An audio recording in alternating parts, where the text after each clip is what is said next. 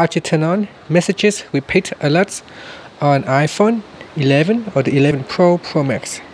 Now first, go back to your home screen by tapping on the home key or by swiping up, and then tap on settings. In settings, tap on notifications, then go down and tap on messages. Next, you want to go down and tap on repeat alerts. Now by default it is set to once. You could choose twice, 3 times, 5 times, or even 10 times.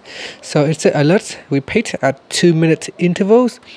So let's say if you miss the first repeat alert, or if you miss the first alert when your phone receives a text message notifications, your phone can repeat it again 2 times, 3, 5 or 10 times.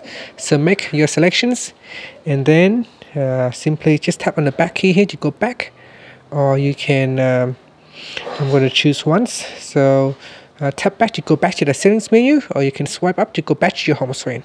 Thank you for watching this video. Please subscribe to my channel for more videos.